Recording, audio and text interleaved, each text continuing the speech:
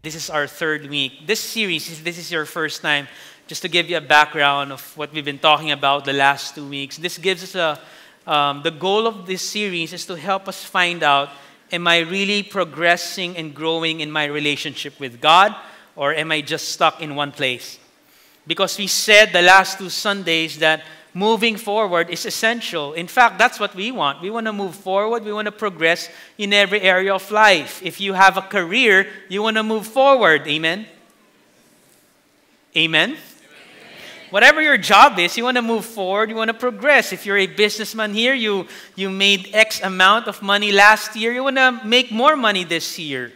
If you're in a boyfriend-girlfriend relationship for 100 years now, at least you're believing for your boyfriend to propose. You want to progress and move forward in every area of life. If you're a student, you don't want to be stuck at grade 4 and you're already 24 years old. Because all of us, that's our heart's desire. We want to move forward. We want to progress in every area of life. And the most important thing that we need to progress in is actually our relationship with Jesus. So this is what this series is all about, to be able to find out, how will I know if I'm growing? There are growth indicators if you look at the scripture. Signs, or you can assess yourself. How can I gauge? If you ask yourself, don't compare yourself with the other person beside you, okay? You don't have to compare, but you have to ask, looking at the growth indicators the last 2 weeks, am I growing? Am I growing? Am I moving forward? The first week we talked about is actually the Word of God. How will you know if you're progressing in your faith in God? Is if the Bible is part of your life. Is it the priority and the authority of your life? Do you live by it? Do you read it? Do you prioritize it? The second one, last week we talked about what Jesus has done. So we need to have a growing knowledge of who we are following. If we're following Jesus, then you have to know Him more and have a background of what He has done for us. So that's what we talked about. Understanding the Word of God and understanding of Jesus. And today we're going to talk about another growth indicator. Some of you don't know I have an 8-month baby. And so the last 8 months, it's part of our schedule now. And if you're a parent here, you know what I'm talking about. You bring your babies at least once a month, every month to the pediatrician. So we've been doing that the last 8 months. Interesting, there's always a usual regimen or system. The moment we go to the clinic, get inside the clinic, the nurses in that clinic will carry baby Lucy, that's the name, and will weigh her. And then, of course, they'll write it down in the keyboard or they put it in the computer. It's systematic now that the weight has increased. And Lucy doesn't want to be stretched, but they stretch her in a way that she complains, but they need to find the length. So they wanted to make sure if the baby's growing in height and in weight. Not only that, not only that, but we also do that, the vaccinations, the pricey vaccinations. It's getting more expensive, I guess. And so when you talk to the pedia, he'll show us the chart as well. There's a big monitor, an iMac monitor, where there's a chart. And so we want to make sure, and he'll show us, okay, your baby, mommy, daddy, your baby is here within the chart, so she's healthy when it comes to weight. When it comes to height, she needs to catch up. But thank God, she didn't get it from me, so she grew in height. But there are growth indicators. We find out as mom and dad, as parents, if the baby's healthy and growing normally. Here's what I will not forget, because every month he does it too. He says it to us, Mommy, Daddy, okay, as your baby enters this month, here's the keyword. Here are some of the milestones that you need to watch out and anticipate. And so I listen. Third month, I remember, okay, here are some of the milestones. I hope I'm correct, and my wife will correct me later. She's here. The doctor will say, does your baby, okay, in the next coming months, your baby will start rolling over. Oh, okay, has she rolled over? Not yet, but she will. You got to watch that. You got to anticipate. Okay, next time, your baby will start holding the bottle. And earlier on, I remember the doctor said also, your baby will start cooing. What's cooing? Chicken pala, no? Tumilaok, no? this growth. So the doctor was actually explaining milestones. And so we had to anticipate that. Thank God the doctor was right. We were worried. Oh no, she's not yet rolling over. She's 1 month old. She's 1 month old rolling over. And sometimes mommy gets so worried, she needs to rush. She's not crawling, hon. She's, hello. Okay, but now she's crawling. So there are milestones that you get to see and anticipate as your baby grows. You know, when you look at the Word of God, same thing. In your life, as you journey and as you continue to walk with God, grow in your faith, you'll see some milestones. You'll see some changes in your life. And you'll notice that. And you don't have to rush. Maybe if this is your first time or you brought someone here, sometimes we easily get frustrated. Why is my husband not changing? How many times did you bring him? Once. Once pa lang pala eh. Okay? I mean, sometimes we complain and the change is so slow. But you know, let me tell you, the monument, the indicator that you're actually growing in your relationship with God is life change. To some, it might take years before you see the obvious. To some, it might take months. It's impossible. To some, it might take weeks. It's impossible. But we all, sometimes there are late bloomer Christians. Sometimes they catch up fast. They grow up fast. But one of the areas to be able to assess that we're actually moving forward in our relationship with God is this concept called life change. And when I say life change, I'm not just talking about behavior. I'm talking about different areas in our lives where you'll see it will change. That's what Peter was actually saying. And that's what we're going to talk about. The bulk of this preaching is that for us, when you say life change, it's too vague. What is life change, right? Behavior? Is it my action? Well, more than that. Because Peter emphasizes 3 areas here, but for the sake of time, probably I'll focus on 2. What are the 2 important areas in our lives that will change and that needs to change as we progress and move forward? Let's look at that. In 1 Peter chapter 1, verse 13, it says there, therefore. Now, when you hear the word therefore, that means something happened before. In other words, when you say therefore, in light of. It says here, preparing your minds for action and being sober-minded. When you know what, if you want to find out what happened before or in light of this, then you need to look at the previous verses where Peter said what Jesus was talking about, what Jesus has done for us. And we talked about that last week.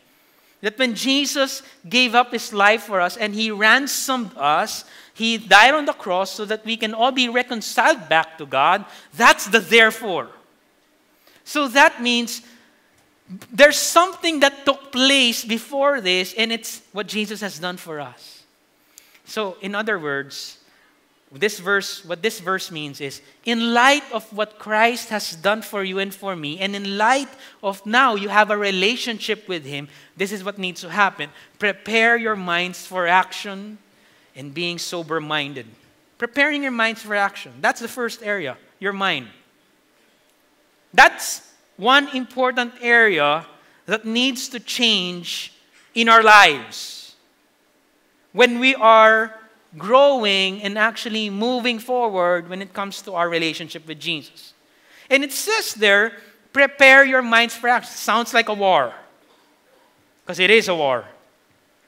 Other version says, gird your loins. Now, we haven't seen it because when we look at soldiers now, they wear pants. You ever watch Gladiator? Or those kinds of movies where they don't wear pants. What do you call that, Jojen? Palda. Okay, I don't know the English term. Skirt? Skirt. You know what I'm talking about? Where the warriors, Roman centurions, they don't wear that pants. It's a skirt. Correct me if I'm wrong. But you know what I'm talking about? Then there's a sheath in the sword. But when you talk about prepare your minds for action, that's the picture that Peter uses. You're prepared for battle where you tighten that belt and the sword is ready. And you're willing to pull that sword from its sheath and kill some enemies there. So preparing your minds for action. So that's the picture. When he's talking to the Christians, he's talking to us, to the Christians. So he's talking about us, and he's telling us that when you now have a relationship with Jesus and you're moving forward, you want to make sure that the mind is equipped for war. Why? Let me explain that. Joan of Arc said this: all battles are first won or lost in the mind. We know that mind is a battlefield. That mind is amazing. It's look at the person beside you. Make sure that person has a mind. All of us have brains here. It's amazing. You know why? This organ can actually think and imagine the greatest of things. But also, this brain can also imagine the worst of things. That's why there are movies there. There are books there of the creative genius. Your mind is one amazing organ where you can think of the greatest dreams. Maybe you're daydreaming now while I'm speaking. You're thinking of great things, but you can also think of your worst fears. Amazing. In the mind, there are good thoughts that can actually draw you closer to God. And in your mind, there are bad thoughts that can turn you away from Him. And the mind is a battlefield. And so what Peter was actually saying, guard your minds. You just don't, the mind is actually, it's garbage in, garbage out. The mind actually absorbs everything. We live in a world now, Google, TVs, cable. So a lot of information out in the world, and our minds absorb that. It's amazing. Ever asked, how do you sin? How does it start when a person does bad things? You ever wonder? How does it start? Because the action is just the manifestation. There's actually a root cause there, probably in the heart. But before you even do the act of doing something bad, it actually gets marinated in the mind. Before you even do that, you're already imagining things in the mind. So Joan of Arc is right. I don't know if she's a Christian, but the Bible agrees with it. Because all battles are first won or lost in the mind. Temptation starts in the mind. Hello.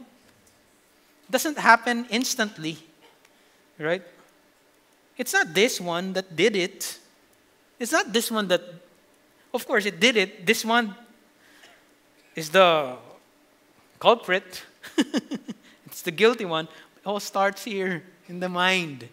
What Peter was actually saying, as you're moving forward and progressing in life, you need to make sure that the mind is ready for battle. You just don't absorb a lot of things, because a lot of things in the world actually can turn you away from God and can actually confuse you when it comes to your belief in God. It can actually lead you to sin when this mind absorbs everything. There's a book, if you read books, there's a book entitled, you read this, Georgia? You need to read this. You read it? The Screwtape Letters. This is a book that was written by C.S. Lewis, the one who wrote Chronicles of Narnia and a lot of books. But this one is a book that's very interesting. It's not scary, but I just thought it's kind of wise and smart for C.S. Lewis to write this kind of book. The plot of this book is simple. It's not about the lion and Lucy and the Chronicles. It's not about that. Two characters you'll see, maybe three. Two characters you see in the book, and it will actually enlighten you as you read it. The characters are actually demons. In the Screwtape Letters, there's a senior demon, and there's an apprentice demon. Interesting. Why am I promoting a demonic book? The book, the senior demon's name is actually Screwtape, so the letters came from him. The letters that he wrote actually was addressed to an apprentice demon. He's training, parang Jedi lang.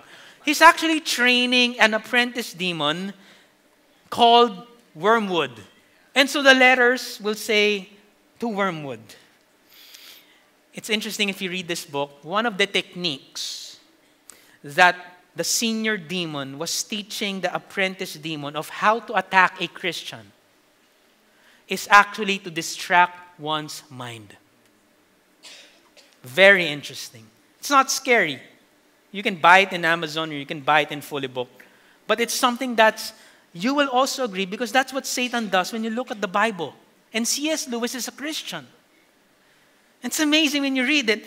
And he will teach the younger demon, this is how you do it. And they call Christians as their patients. This is how you deal with it. You barricade. You know what barricade is, right? Barricade that person's mind so that he will not believe in God. And so Satan and demonic forces will put different thoughts and things in that person's mind so that they'll be confused and they will not study the Word, and they will not put their faith in Jesus. That's what Screwtape is teaching Wormwood. Barricade the mind and to distract the mind. And I think about what's happening in our world today where there's a lot of distractions there. Maybe there are things that you need to assess yourself now. What are the movies or shows that I shouldn't watch in the first place? That can actually be a form of distraction. Now, don't get me wrong. I'm not giving you each list of show or movies you should watch, you shouldn't. I'm not like that. I'm not Rotten Tomatoes. But here's something that you can ask God, Lord, or as a family, you can ask God, Lord, what are the movies or TV shows I shouldn't watch? When my wife will check on that, when our baby's there and I'm watching this violent film, and she'll just you have to switch the channel. Why? Baby pa lang. No brain yet. No, may brain, but hasn't developed yet. No. We have to make it a practice now that we have to be careful in the things you watch. What are not just the TVs or the movie shows, but also the books that you read. What are the books that you read? Some of us, you need to burn some of those books. And you need to ask God. Because there are a lot of information out there, and it can actually confuse your mind. Not only that, there are things that defile us in our world today and can actually lead us to sin. Because remember, temptation starts in the mind. Before you do that act, you're marinating it. Praise the Lord. Oh, praise the Lord pa. But it's marinating in your mind. That's what Peter was saying. If you're moving forward and progressing, guard your mind. Screwtape letters. That's what the demons do. You ever reach out to someone who's close? You know, who philosophizes everything? Right? When you invite someone to church or share Jesus, they bring out all their shotgun and their weapon and try to close you. Oh, that's wrong. If there's God, why is there evil in the world? You know those people? Now you know, at the back of your mind, there are demonic forces that actually close their minds. And maybe the things they read or watch or confuse them. But don't tell them, right? There's a demon. Don't say that. Pastor said there's a demonic influence. That's why you're close. No, you don't say that. Okay, don't say, get behind me, Satan. No, don't say that. At least at the back of your mind, that's something you can pray for. Last Sunday in the 6 p.m. service, someone approached me and who was actually repentant. And we prayed after the service. He was actually very transparent and open. He said, Pastor, I need to tell you something. I've been a Christian for a long time. I grew up in a Christian home. Good for you, I said. That's a blessing. But I need to confess something because I've turned away from God. I said, how come? I turned away from God the last 3 years ever since I started reading that book. What book? Well, books about Gnosticism. If you don't know the word Gnosticism, you didn't miss a lot. The word about Gnostics, and he's been saying that. Gnostics, agnostics, barbecue sticks, and all those sticks. What should I do? And he's asking me. He's very repentant. He's sincere. Because he wants to go back to God. He felt the books that he's been reading turned him away. I said it's simple. Open your Bible and read it again. The books that you were reading, those Gnostics and agnostics and everything, and all those New Age, you burn it. Don't sell it. you'll make money and then you'll confuse other people, right? You don't have to sell it. You just have to throw it away and start reading the book, the Bible, and start praying again to God. And so we prayed. And so there are a lot of people like that. And you better be careful what we watch. Conjuring, pare, conjuring. You better be careful. I made 50 Shades of Grey. Come on now. It takes wisdom on our part to discern what God is telling you. And I'm not saying which is which. I'm just saying you ask God and read His Word and be wise. Lord, what are the things that are unhealthy for me? And what are the things that will build me up? How about Pastor Moana? Moana, okay lang. I mean, I don't want to take time now to start discussing and analyzing all the film. No, I'm not. I'm just saying, more than just watching films and reading other books, go to the Word of God. Colossians chapter 3, verse 2, set your minds on things that are above. And that's what Paul agrees to Peter. Both of them agree. Set your minds on things that are above, not on things that are on earth. How do you do that? Romans chapter 12, verse 2 is the same thing. Do not be conformed to this world, but be transformed by the renewal of your mind. Renewal of your mind. So that by testing, you may discern what is the will of God, what is good, acceptable, and perfect. So how do you do that? How do you guard your mind? I know whenever you reach out to someone, to some people, they say, don't go there to that church, or don't read the Bible, don't pray to God. They'll brainwash you. Yes, we will. Because if the brain is dirty, it needs brainwashing. How many of you here have a car? And if it's dirty, it needs car washing, right? So the Word of God should and must brainwash us. And I don't see that as a negative thing. It is something good. Because that's what it means. As you progress and you move forward, you just don't guard your mind, you get cleansed and renewed by the Word of God. Sometimes there are thoughts. And Paul says this. Whatever thoughts, I know temptation is there. All of us get tempted. Bad thoughts come. And Apostle Paul was saying, when bad thoughts come, you take captive. Immediately you take captive. You don't marinate it in your mind. By the grace of God, you discipline yourself. The moment it's there. Okay, so this coming week, but don't be be discreet. Don't be like a crazy person, diba? There's a bad... I don't know how you respond to that, right? Parang yung biglang may... You're talking to someone. You're talking to your boss or to your manager, and then there's a bad thought. It's hard, right? No, I'm not saying that. Here's a practical application. Read the Word of God. Now, temptation will still be there, for sure, even if you read the Word of God. So when bad thoughts come, okay, you don't have to violently react. You just have to pray. Take captive is, Lord, remove this thought. Okay, kahit silent lang. Just remove this thought. If you're still struggling with it, maybe you can text someone, the one who's doing one-to-one with you, your small group leader, or the person you trust here in church, and text, Georgette, can you pray for me? I'm kind of having this bad thought now, and I don't want to sin, so I want to guard my mind. So can you please pray for me now? So there's power in agreement. That's application. That's practical application, how you guard your mind. Because you can't deal with it alone, right? You can't beat the enemy one-on-one. You can't. You'll be beaten. So you pray, you read the Word, you pray, and you ask for other people's prayers. That's how we guard our minds. Mind is prepared. This mind is actually prepared for action. It's alert. When you say sober, it's alert. It's responsive.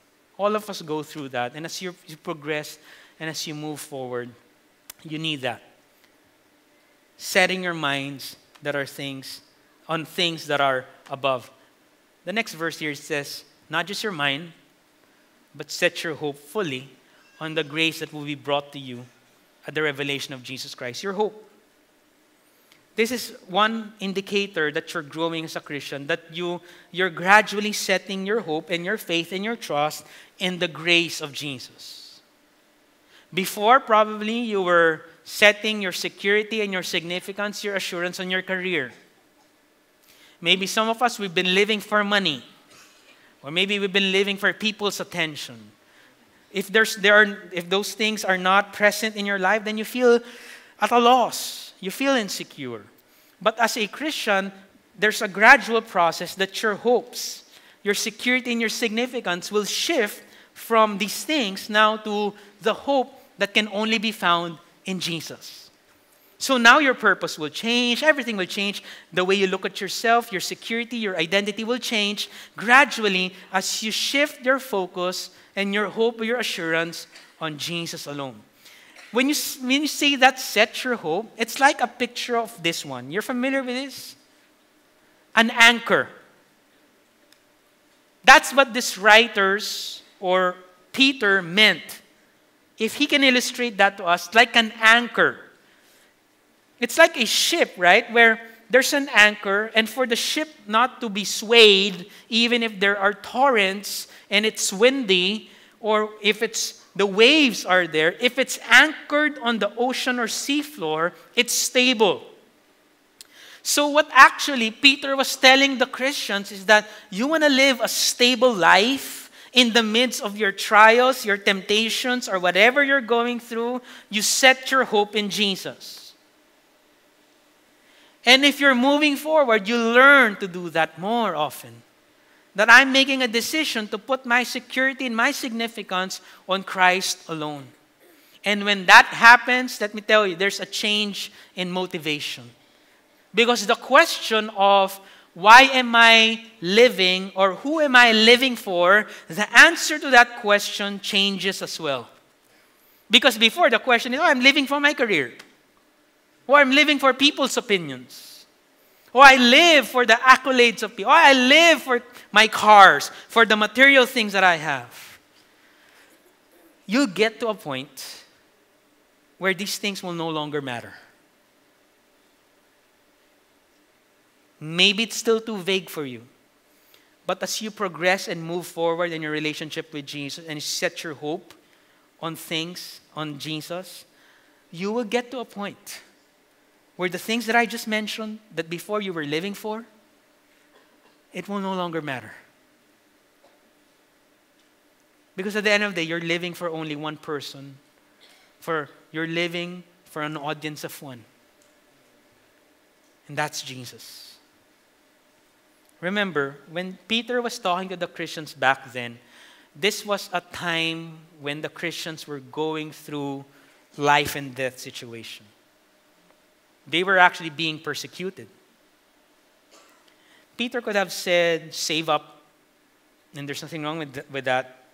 Preserve your horses. There are no cars back then.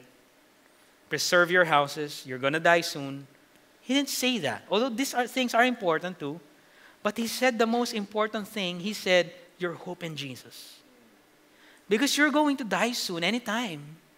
Maybe some of us, he was telling to the Christians. And so it's better that you find a guarantee that will actually have a lasting impact even in eternity. Your insurance. You know your ultimate insurance is Jesus. Set your hope in Jesus. And the other things are just secondary.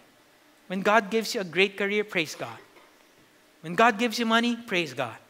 But you know, you have to be clear, my hopes are not set on these things. My hope is set on Jesus. Because when I die and I'm in eternity, I will be with Him. That's what it all matters. How many of you here, that's your faith? Amen? You know, when you understand this truth, it's easier said than done. I'm sure you agree with me. It's easier said than done. So you go back to the world this coming week. You go back to your workplace. You go back to your family who doesn't know Jesus and who have a different values. you'll be forced. You'll be swept in again with that kind of culture. That's why you need an anchor. Because the anchor is, even if there's peer pressure and culture, the difference of culture in your world, di ba natutulak ka eh, na-influensyahan ka na eh. You won't get swayed because your heart is anchored on Jesus. And so whatever you're going through, whether you're going through some tough times now, or maybe all the temptations this coming week, or this week, all the temptations of the Satan to you, you said yes to. You know what I'm talking about? Parang perfect ka. All the temptations, there was no competition. I mean, before the demon approaches you, you already said, oh, gagawin ko na, no problem. That's like, you know what I'm talking about? You had a losing streak this week, or maybe problems you're going through. If that's what you're going through, whatever situation, you set your hope in Jesus. Maybe, yes, I can, okay, you've been in a losing streak this week. You said yes, and you sinned a lot of time. Listen, set your hope in Jesus. The righteous may fall 7 times, but he rises up again. Why? Because of Jesus. How many of you here, don't raise your hands, you feel defeated?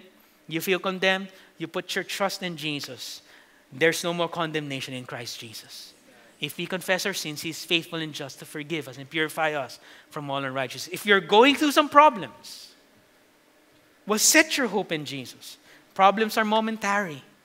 Yes, we don't like problems. But how many of you here, God's promises are more valuable and eternal? Amen?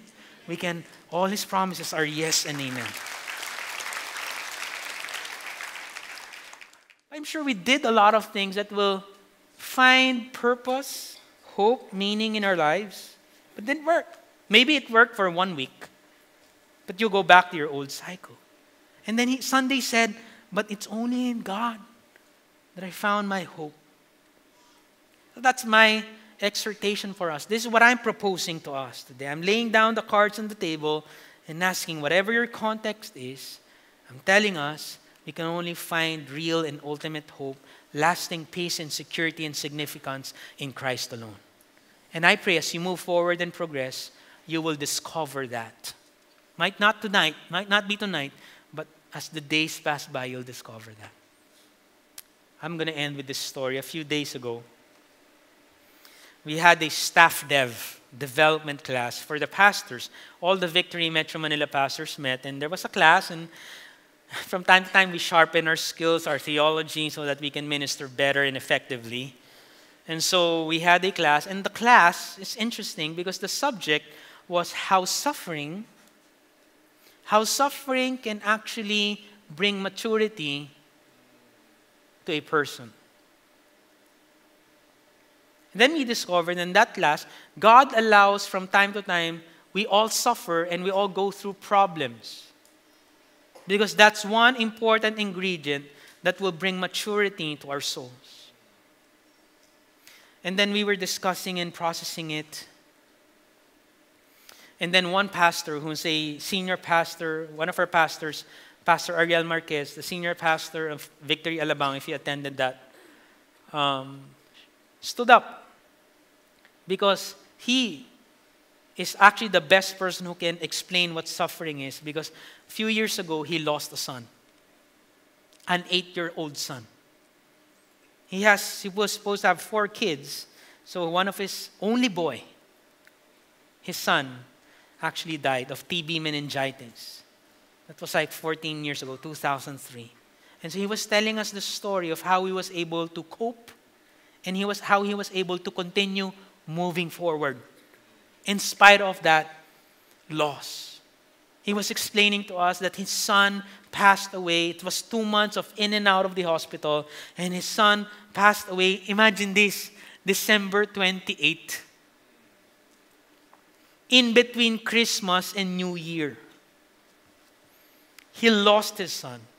He was supposed to bury his son on the 1st of January, so the wake will not be that long. But he can't because it's on holiday, so they had to wait from the 28th to the 2nd of January. So imagine what a memorable Christmas would have been if he lost a son and celebrating New Year in a funeral home. And he was telling me that that suffering was so painful that actually this is the way he described it. It's like his heart getting stabbed 1,000 times. That painful. Yung in Tagalog, yung hapde. Now I can feel his pain while he was telling his story because I already have my own baby. It's hard for a father to lose us. And sabi nga niya, may tampo na nga siya kay Lord that time. Pastor, ha? A pastor who has, what's the English of tampo? Tampi? Resentment. Grievance. That resentment. He actually resented God. Because he said, here he was, ministering to people after the service, every Sunday, ministering to people, praying for people's healings, and he was the one who witnessed that the prayer requests for healing for other people, God healed. He answered all those prayers, and here he was as a pastor, can't do anything about it, he lost his son. So there was a time where he resented God, questioned God, hard to move on. But here's the thing, talking about maturity and going through maturity in the midst of trials. He said two things that actually helped him move forward and progress. He said, number one, it's God's Word. That helped me progress. That helped me move on without any backstabbing or complaining against God. He resented, but he walked with God 100%. The Word of God. I held on to the Word of God. That brought comfort and peace. But the second one was actually the church. Important, special friends in church that would always be with them during those times. Especially December 31, when all people were celebrating outside, fireworks and everything. They were there in the funeral home. But there was one couple and the whole family stayed with them during December, and he remembers that. Two things that helped him move on and progress. God's Word and God's people. Share that story to us because it's God's Word, motivation. Whatever you're going through, you can actually set your hope in Jesus. No matter how difficult or how hard it is now. You can all overcome and move forward as we set not just our minds on things above, but to set our hope on the grace, in the goodness, in the faithfulness, in the salvation, in the power of Jesus. How many of you here, whatever you're going through, I want to encourage you, you can all move forward. We can all progress. We can all grow no matter our trials or what kind of trials we're in. You will not regress. You can move forward.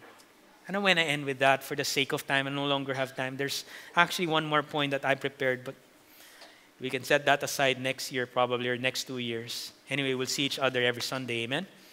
Let's all stand.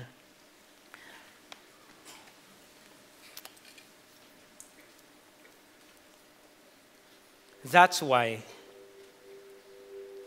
trials still help us move forward. It's not something that will pull you down if you don't have God. But if you continuously put your hope in Jesus, you're anchored there, you won't be swayed. You'll progress and move forward. So I pray for us. I don't know who you are, but I sense in my spirit, some of you here today, you're in that context. You think you're gone. You think you're far from God. Oh man, I said yes to all the temptations this week. Oh, I'm drowning with the sea of problems, in the sea of trials. Listen, set your hope in Jesus. Set your hope in Jesus. Your trust and your confidence is hinged on Him. He'll pull through. He'll pull through. Why so downcast, O my soul? Put your hope in God. He'll take care of you. So all lift our hands to God. Lord, I pray that we will continue to move forward. Now we know that this is what distinguishes us from the rest of the world. Our hope in You. Set our minds on things above. Transform our minds each and every day as we read Your Word. Help us take captive of every thought and throw it out And we want to dedicate our minds only to please and honor you. So continue to change that area, Lord. And even our hearts. That motivation, Lord, I pray you would change that. Maybe some of us, Lord, we get our assurance, our security, our identity, our significance on other things. But Lord, even tonight, help us discover this truth and to be able to live it out. The truly lasting hope and lasting significance can only come by putting our trust in you. Help us understand that each and every day. And so whatever my brothers and my sisters, whatever they're going through tonight, pray, Lord, that we will learn to set our trust, our hope in you. This coming week, may we be able to do that, Lord. Bless our jobs, Lord. Bless our careers this coming week. Lord, we're putting it in the right place. It's secondary. You're the first. Bless our business. Bless our household. Bless all the things we'll be doing this week. May we be a blessing to other people this coming week, Lord. Continue to change us inside out, Lord. May your righteousness, your peace, your favor be with us, Lord. In Jesus' mighty name we pray. Amen. God bless all of us. Have a great week this week.